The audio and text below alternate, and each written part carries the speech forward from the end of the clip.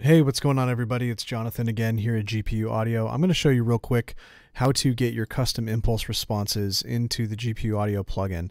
So what we're going to do is we're going to go to this PC, double-click on your C drive, double-click on Program Files, double-click on Common Files, go to VST3, go down to GPU Audio, open this up, and you'll find your impulse response folder right here. You can see I've already put some custom ones inside here. Now there's two ways to do this. One way is that you actually delete all of these files and then create a custom folder for each impulse response, numbered 0 through 9, but that's a little complicated, so I think what we're going to do right now is just simply replace some of these sounds. Now if I go to Properties, you're going to notice that these impulse responses have a bit rate. It was 24-bit, and then there should be 48,000 kilohertz. You're going to want all of your other impulse responses to share those details, because if you don't, you might crash. So we've had the experience where we use 16-bit impulse response and it just crashes Reaper or your DAW the minute you open it up. So make sure that you're doing that, and all your impulse responses are sharing that 4824-bit and sample rate. Now the other thing to do is rename the files so that it's just, words in order like this, with no numbers and things like that, to avoid any problems. So it takes a little bit of setup, but once you're good to go, you're good to go. So let's just minimize OBS. You don't need to see that. And hello Squall.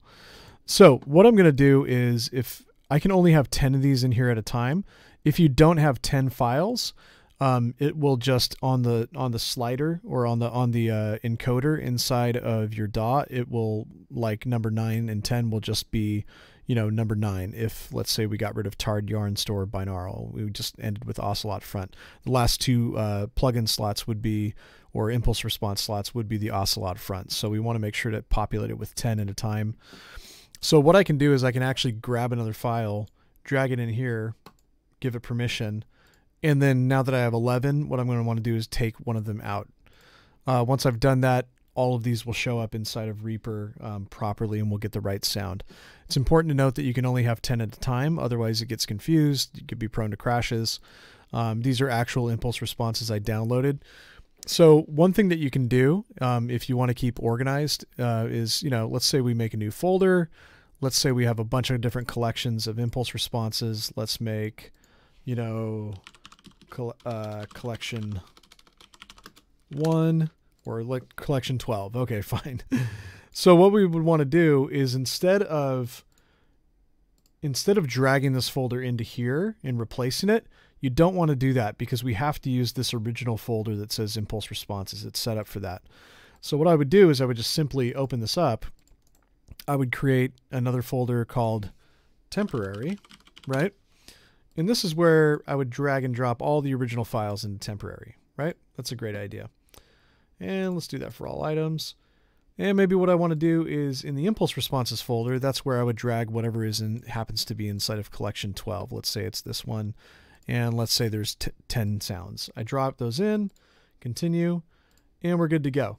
And when I want to get them out of there, I could simply drop it back out into its original folder, go back to temporary, grab the original files, do this for all items, copy and paste, and we're back to normal.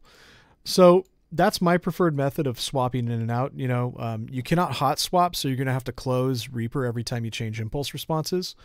That's just a limitation of this early access plugin, but I hope you found this interesting and hope you have fun.